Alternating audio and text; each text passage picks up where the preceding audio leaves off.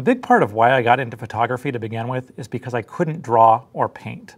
And so Photoshop and digital photography ended up really being a great spot for me. Now, as it turns out, a lot of people want to know how to turn a photograph into a painting. And luckily, Photoshop gives you a lot of different ways to do that. I wanted to show you a couple of my favorites. So here we have a portrait, and this is the first image that we're going to start with. Now, with both of these techniques, I'm going to show you quick ways to go from a photo to a painting. There are a lot of much slower, much more detailed, brush-based ways. Both of these are intended to be really fast. So the first thing we want to do with this portrait is fix it up a little and open up the details in the eyes. Now, normally I'd be really worried about ruining the file and creating halos, but in that we're going to make this a painting, I want to have some fun with it and kind of trash the file as we go.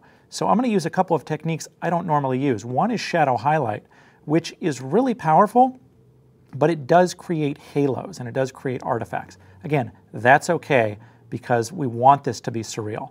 So now I can see his eyes. The other thing I'm going to play around with is HDR toning.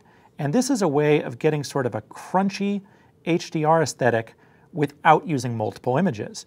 And the effect that I'm after here is with detail. This is really similar to using clarity. In fact, we can go even further with it here than we could with clarity. The image is really crunchy and really surreal. It almost looks like a painting before I've even done anything to it. At this point, I'm going to duplicate the layer because as I apply a filter effect, I want to blend them. And now with that layer duplicated, I'm going to come up here to my filter gallery. Again, this isn't a place that I normally go, but for this aesthetic, it's really powerful.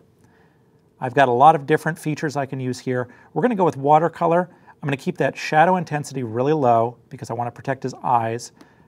I could play around with the texture and see how that's going to affect the image. That looks nice. And I want to keep the detail up so I can see some of the photographic detail. I'm going to click OK, and it definitely looks different now.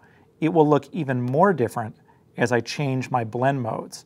I could do lighten, or in this case, I want to go with overlay. And just to toggle that, you can see it really changes the look and feel of it.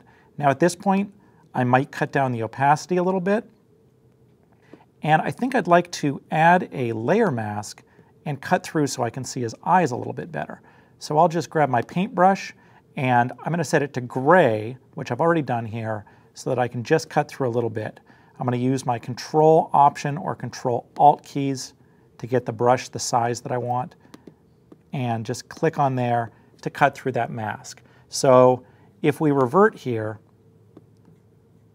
that's where we started and that's where we ended up. Pretty dramatically different.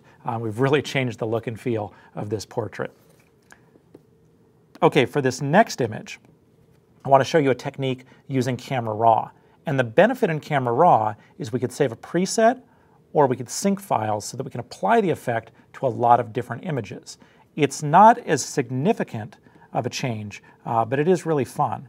So in CC, I can just pop into Camera Raw as a filter. Prior to CC, if you wanted to open non-RAW files, you'd want to set the preference to open JPEGs or TIFFs in RAW.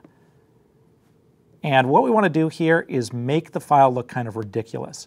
Bump the saturation way up, add some contrast, maybe open up the shadows a little bit. That looks good. It already almost looks like a painting because it's so surreal. And the next touch is to come over here and max our noise reduction and minimize the detail. And everything gets really, really soft. Now, the last thing to look at, let's just zoom in a little here, is the effect that clarity has. And it gives it two entirely different looks. If I go to the left, it's going to further soften the image. It really does look like a painting when I do that. If I go to the right, it's going to throw in some mid-tone contrast. Still looks like a painting, but with more detail in it. So for the sake of this tutorial, think of the clarity slider as detail, much like HDR toning before. Now when I'm done here, if I wanted, I could save this as a preset and apply that to other files, or I could sync this file with other files. If I were to use a lesser version of this, it's a great way to remove artifacts with skin or noise. So you can go anywhere in between with either one of these effects and pretty dramatically change your images, make your photos look more like paintings, or stop anywhere along the line.